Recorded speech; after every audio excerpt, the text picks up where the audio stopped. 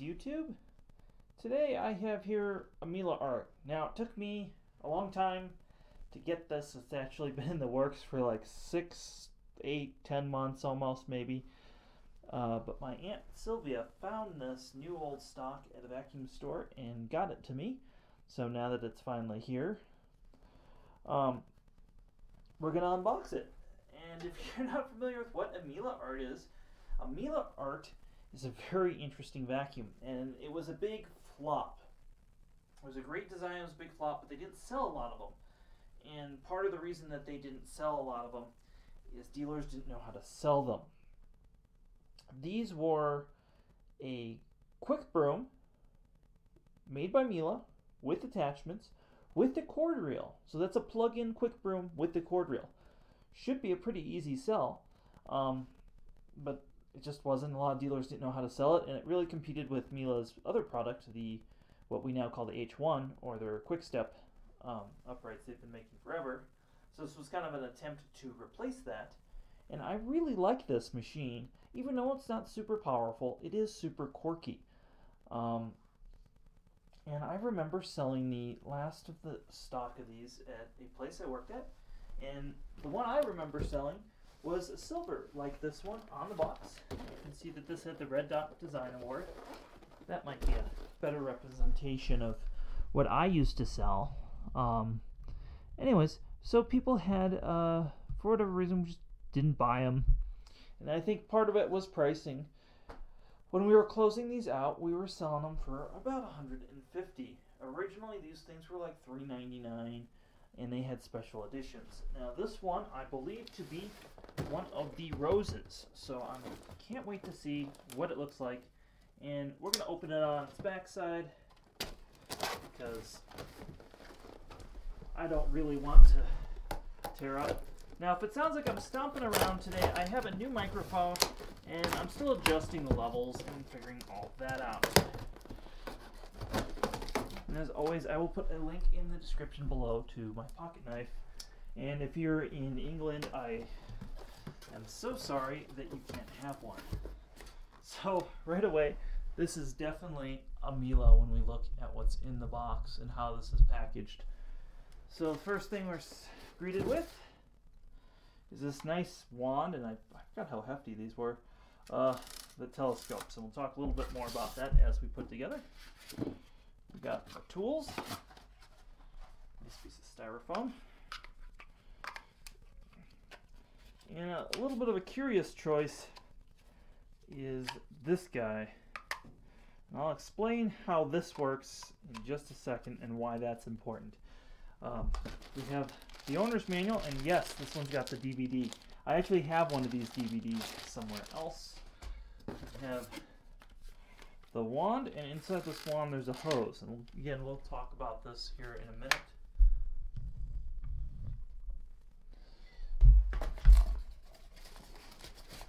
And the sun is starting to go down and it's a little bit cloudy, so we might be losing light. Then the Miele Art itself, followed by the bag and some goodies. Oh, this is beautiful. Smells like a musty old vacuum store. I hope it doesn't smell like that when we turn it on. So here is a close-up of the art. Now something that's kind of cool about the art is it has the same caster system that we all know and love in the Miele U1 S7 platform. Lint pickers and just straight suction.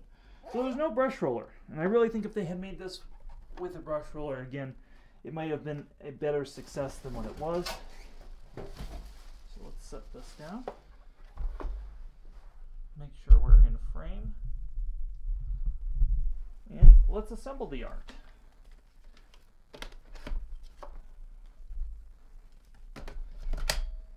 Seems simple enough. Being a Miele, of course, they never really like to make anything that doesn't assemble quickly. There we go. And that all fits in there, like so. Let's check the filters and the bags, and that's something, again, it's very odd, so we'll just dive into it. Now, in order to explain what's inside the Miele Art, because that's really quirky, we have our full bag check indicator right there. I'll turn it on, you'll get to see that. But we have this big button here, and when we see big buttons, we love to push them.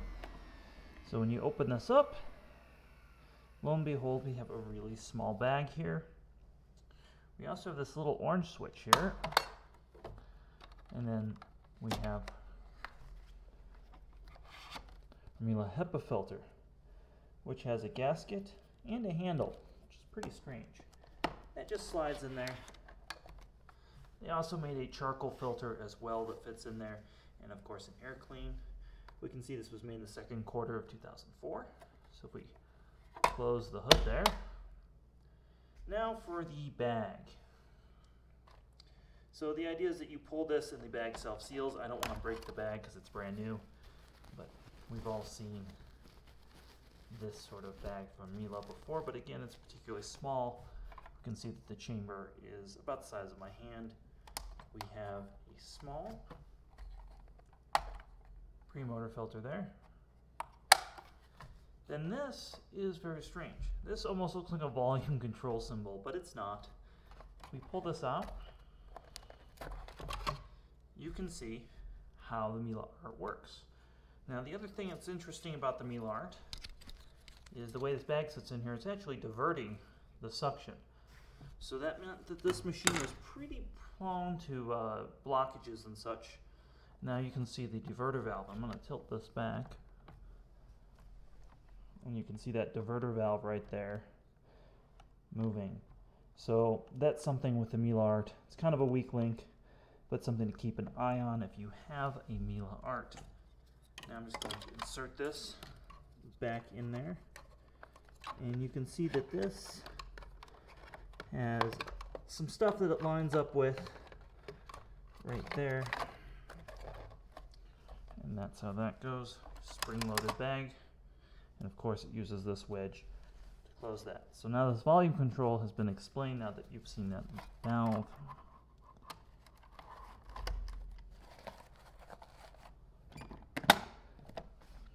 There we go. Now onto the bottom side of the Art. You have some nice large rubber wheels. And then on the nozzle, you can see it's real shiny plastic. We see some lint pickers, a squeegee, and the same wheels that were used on the Miele U1/S7.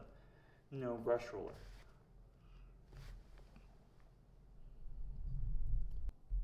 Alright, we're going to turn the Miele Art on for the first time and see how it does. This one is a 2004, and it's been in the box since 2004, and it's now 2019. So I wonder if there's going to be some bearing noise.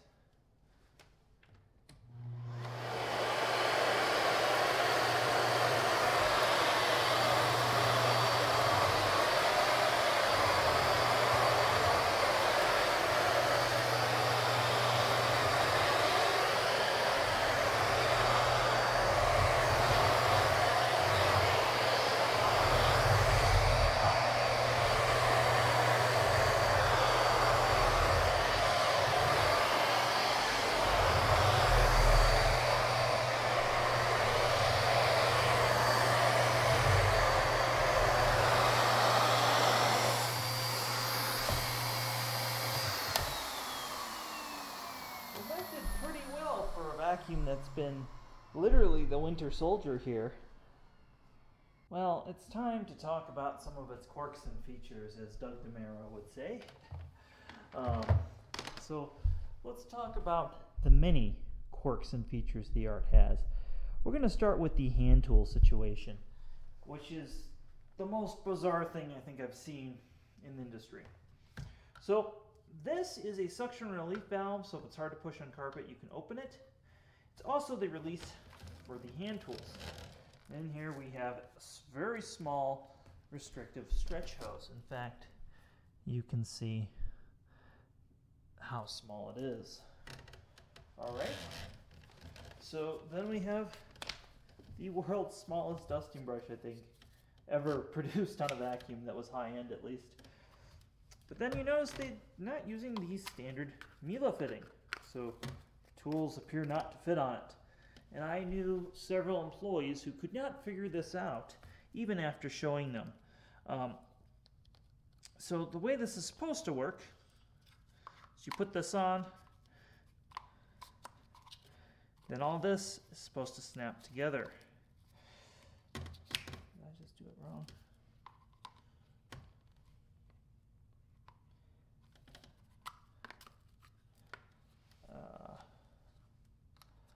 Okay.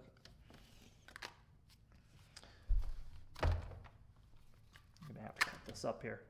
All right, so the way this is supposed to work is this goes on here,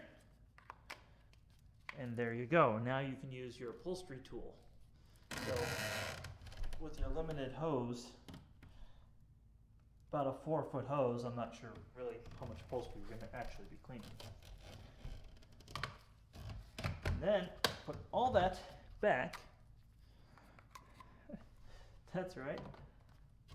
You have to do that. Now, let's say there wasn't enough room there. You now separate our tools. You can telescope this out. Now it has given us an S-bend and a wand about the size of the Miele U1. Except we have the cord hook on here. And that is something that's pretty strange. Now, this does appear to separate right here, but you can see that there's a button lock, even though there's no button for the button lock. Maybe they intended you to hang this. Not exactly sure on that. Another thing I really think is funny on here is there's a cord hook up here.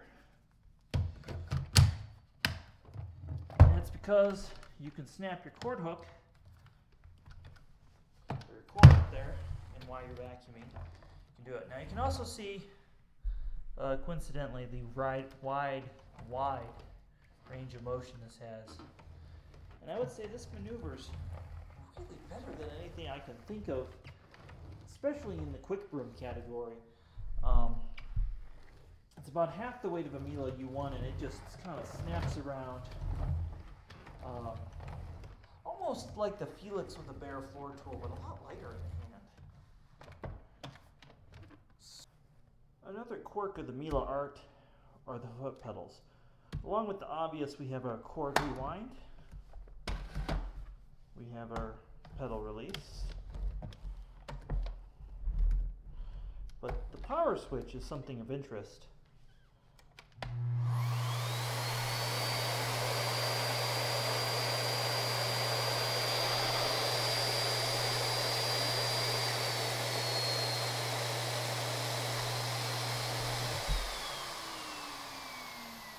So as you can see, the power switch is both an on and off and a speed control. Very unusual. There's it on.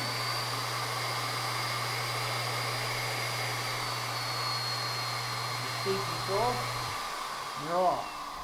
So if you just tap it on and off, it goes on and off. Now to put it in low, you simply hold it. That's extremely strange. I can't think of another vacuum that really does that. At least not in an upright form. Maybe a couple canisters now that I think about it. Man, that looks funny on there. Let's test its suction.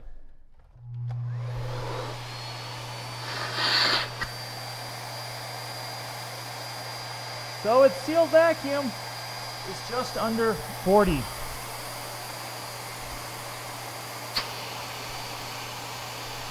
And its working vacuum is actually less than my cordless Henry.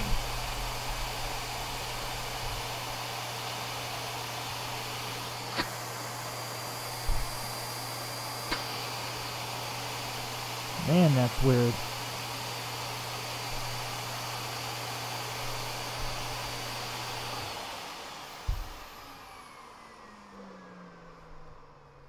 And there's one other detail that I discovered while we were messing around with this here, trying to figure out what would work best, and that was this little adapter. So this little adapter, actually, for some reason, you could fit it to the end of the wand. So this is different than the U1 wand. It covers the hole, which is real strange because all the tools and the Miele fittings all the same. They'd fit on there just fine without that.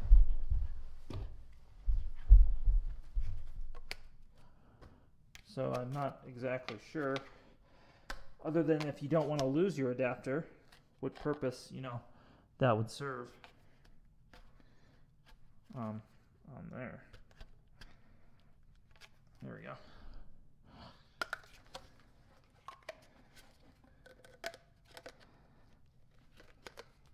So again, very, very strange stuff from Miele at this time. That adapter gets really just on there.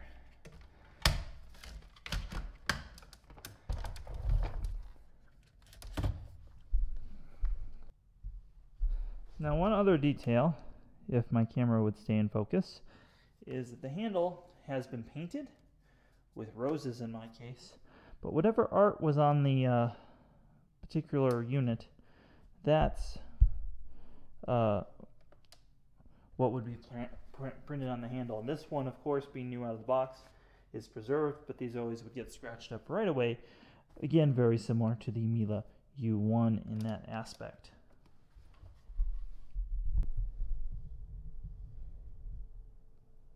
We're going to do our usual pickup test. Now we have our animal here, our flower, our cat litter, and our breakfast cereal. Again, this machine's been in slumber and is a quick broom, but this shouldn't be much of a problem for it.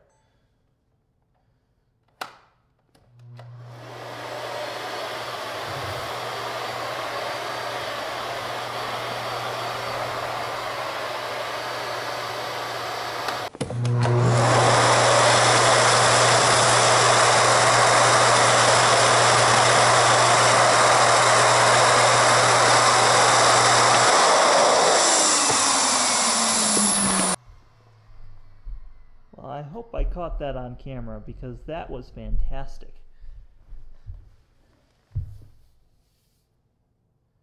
Appears to be nothing on the floor. One Rice Krispies treat got stuck to the lint picker, but everything else looks good. I do have one Rice Krispie treat left behind. Let's see if it will pick that up.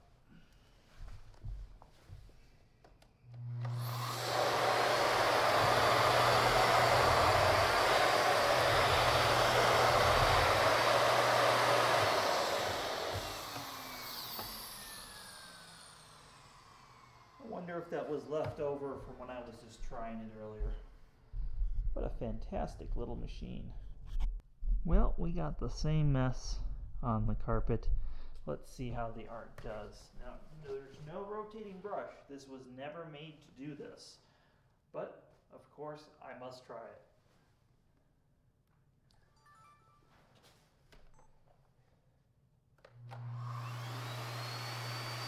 Oh, it's hard to push.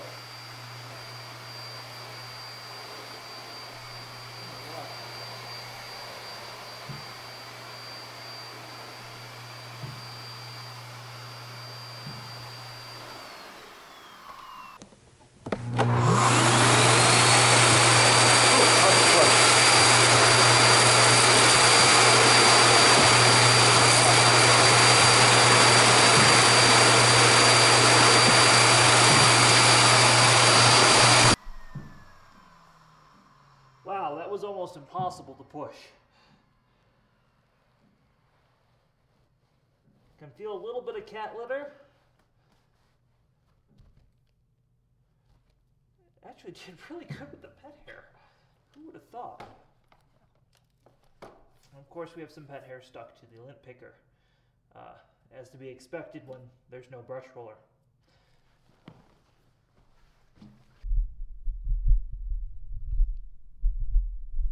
Well, I've noticed how much people seem to like big mess tests. So let's do a quick big mess test with the Miele Art.